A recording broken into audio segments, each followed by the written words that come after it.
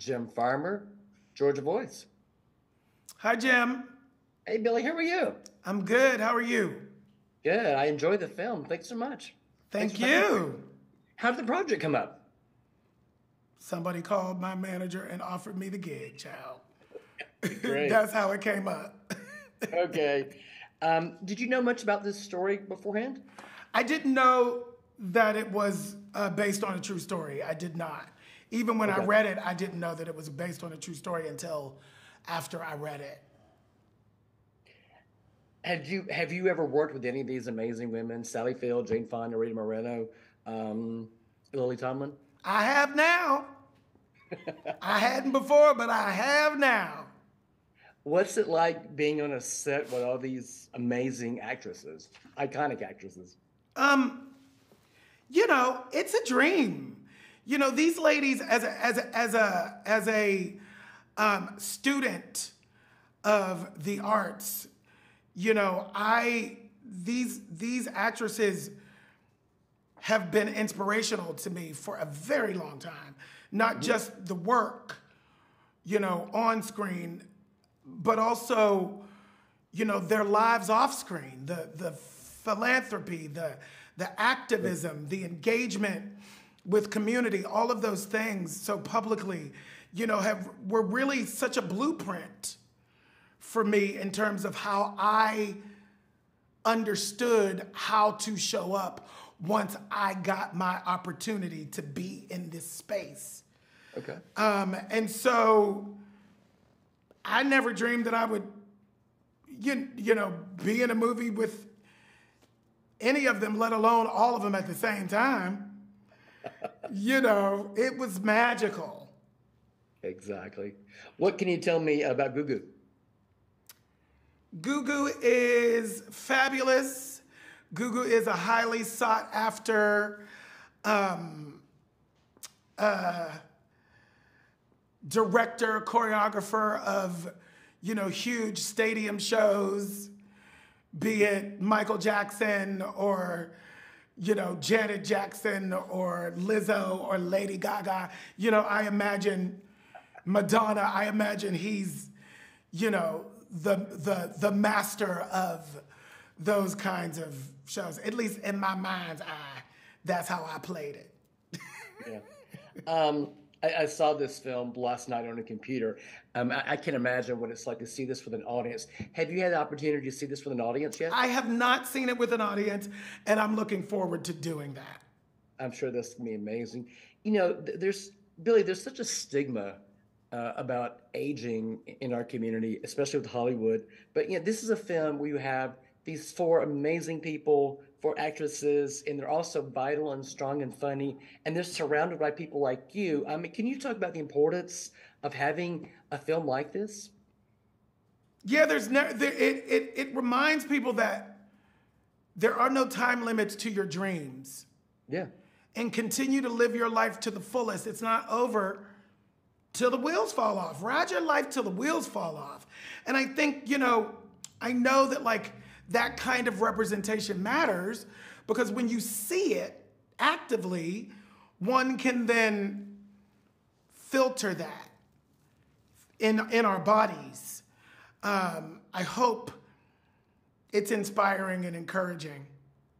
I think a lot of people are really going to like and appreciate this film. Are you much of a sports fan?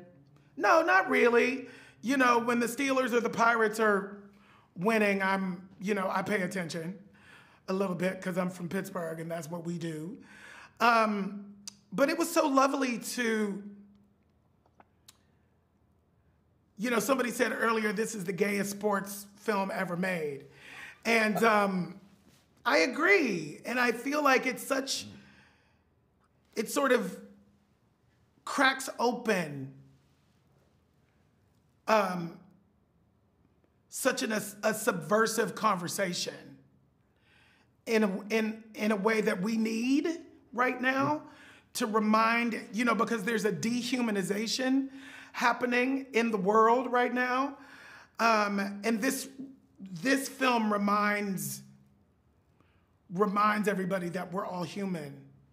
And, the only healing is through love. Exactly. As a gay man, I mean, obviously, there's such an amazing cast here, but why do you think that this film is going to appeal to gay audiences? The four above the title actresses. It's like Golden Girls meets Bridesmaids on crack. It's gay, gay, gay, gay, gay. All the icons, darling. Exactly, exactly. Another takeaway that I had from this is I think this is so much about extended family. And as gay people, LGBTQ people, we can all relate to that. Can you speak on the fact that there is such an, this film embraces extended family and being around people who just get you and know you? Yeah, it's a chosen family movie, and you know, it's a ride or die movie, and I don't know of anybody who can live without that kind of unconditional love. And it doesn't always necessarily come from blood relatives. You know, very often it comes from the people and the energies that you choose to be in your life, that you curate to be in your life. Sure. When did you all film this? Last year, around like April, I think. Okay. March or April. After almost 2 years of non-activity in COVID, what was it like being able to film again and be with all these people and not have to just wait around till the virus was better, till the climate was better? Yeah, it's the life's blood, it's breath, it's oxygen, it's, you know, joy again, it's hope again. It was great. It was really great. I've been following your career for so long, but I mean, from Broken Hearts Club to Kinky Boots on Broadway, but I mean, I Pose changed everybody's life so much. Your life, it changed TV. Can you just sort of talk about the importance of Pose on your career and how it changed the face of TV and what we can now expect from TV? Yeah, I lived through the AIDS crisis. Yeah. I'm 53 years old. I've been HIV positive since 2007. Mm-hmm. I always wondered why I survived. I had survivor's guilt for a really long time. And then Pose came along. And it was clear to me, I always knew that there was a calling on my life. My art is my ministry, all of that stuff. I've always known that. But it was Pose that sat me in the center of that calling, mm-hmm. of that intention, of that ministry. It's not traditional. I grew up in the church. I use ministry. That's our language. It's a ministry.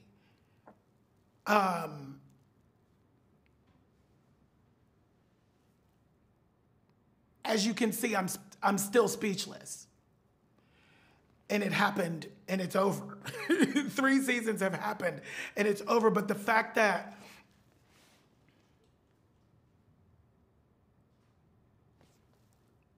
my community was finally seen in the mainstream has cracked open a different kind of conversation. Sure. It's cracked open a space where you can no longer unconsciously or unknowingly dehumanize us. We're human beings. Exactly. And thank you for that. Billy, I know so many people who, when they saw Pose, said they finally saw themselves and, accurately portrayed for the first time. When I was growing up, back in the 70s, 80s, there was very little representation. And when you saw representation, it was tragic and people had to die. What were the first times that you remember seeing positive portrayals of the LGBTQ experience growing up? I didn't. Yeah. I didn't see any positive portrayals of the LGBTQ plus community growing up. I was already grown when Will and Grace came on the air, and they didn't really have no black people on that show. So I didn't even see myself on that.